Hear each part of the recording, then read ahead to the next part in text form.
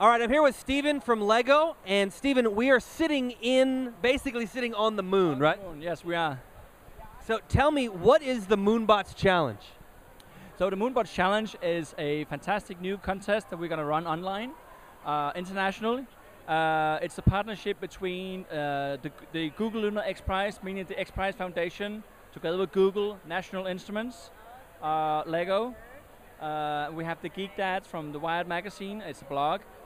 We're partnering up to actually make a fantastic contest where we are asking teams to sign up to be part of this contest, where you actually have to emulate the Google Lunar X Prize, which is a challenge to get the first non-governmental rover on the moon.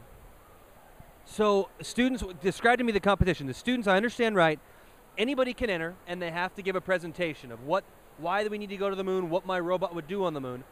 20 teams will be selected. Well, we tied it up into two phases. In the first phase, we want as many teams to sign up as possible. And in the first phase, they have to submit a technical project and tell us why they want to go, why we should go to the moon. So out of some criteria that we've selected, we will have judges find out which teams has to go into phase 2. In phase 2, we'll have roughly 20 teams that is then selected to actually compete in the final challenge, where they actually have to make a robot, a physical robot, and actually work in this moonscape that we are sitting in right now. And those who compete, or who complete the challenge the fastest and with all the criteria, wins. That's awesome. So their robot will have to navigate the moonscape. I understand they have to collect the little pieces to represent different elements, combine them.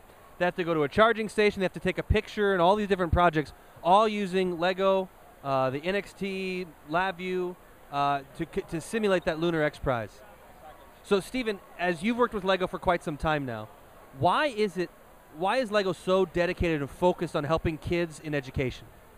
Well, see, the thing is, we found out over many decades here, with working with Lego, that our building elements, the bricks, are very educative.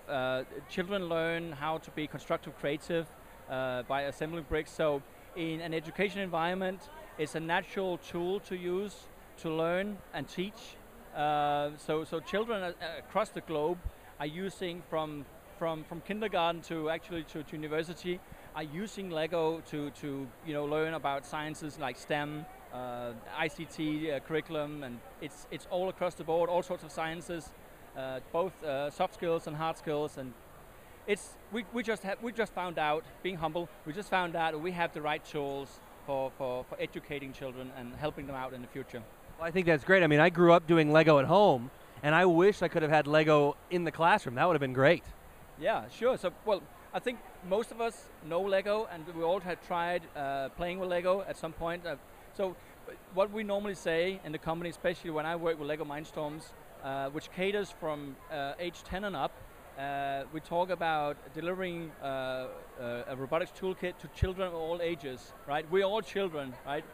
So if you ever grow up, hopefully you don't stop playing with Lego, because this is a universal tool that we see a lot of adults play with it still. So that's why we have such a high appeal, not just here at the first World Championship where you see first Lego League teams play with it. We also know that a lot of adults, like some of these fans, we have adult fans, have this as a passion, as a hobby, and are using it extensively to make fantastic inventions.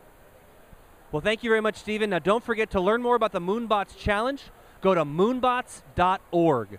Thank you.